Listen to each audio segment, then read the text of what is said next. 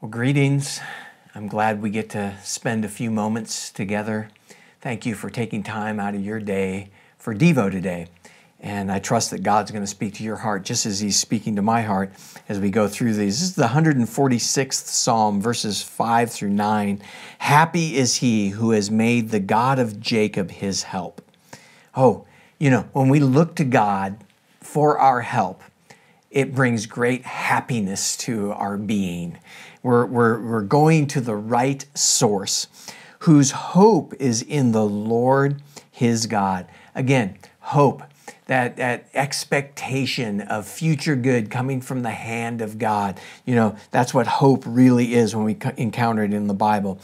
Who made, and this is, so I'm happy when I'm looking to God for help, and I find hope in the Lord. And this is interesting. He's the right person to go to. Look at this. Who made heaven and earth. God spoke it all into being. He can fix any of my problems, I assure you, knowing that He made heaven and earth, the sea and all the things in them. Who keeps truth forever. Truth is a constant.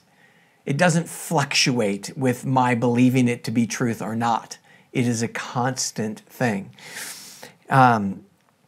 Who executes justice for the oppressed, who gives food to the hungry. The Lord gives freedom to the prisoners. The Lord opens the eyes of the blind. The Lord raises those who are bowed down. The Lord loves the righteous. The Lord watches over the strangers.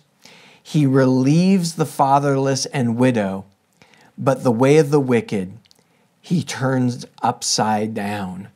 So this idea for you and for me, understanding that who it is we're trusting in for our help and where we're placing our hope. The one who created all things, the one who actually can cause us to see in the blind spots in our life, Isn't that great? Because we have them. We have blind spots sometimes in our lives, and God causes us to see. He raises those who are bowed. When we bow down and are yielded to Him, He's the lifter, the Bible says, of our head.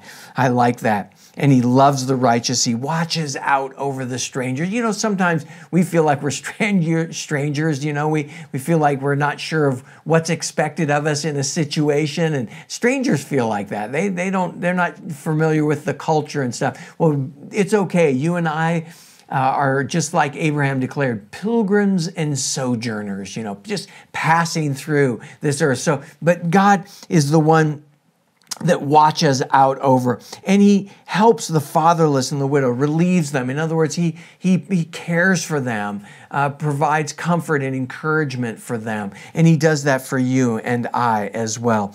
I want to encourage you to be happy as you seek God for the help that you need. Know that that's going to bring happiness into your life. People are looking to be happy, but they're not looking to God. If they would just look to God for the help that they need, they all of a sudden find that they're happier. It's a great truth. And then we also know that we are happy when we are looking to God as our hope, knowing that He is our hope. We can hope in Him, knowing that He has the answers to the questions we have and can provide the things that we need, and the areas where we're struggling, He's going to come in and meet us right where we're at and care for us and watch out over us. God bless you. Have a great day.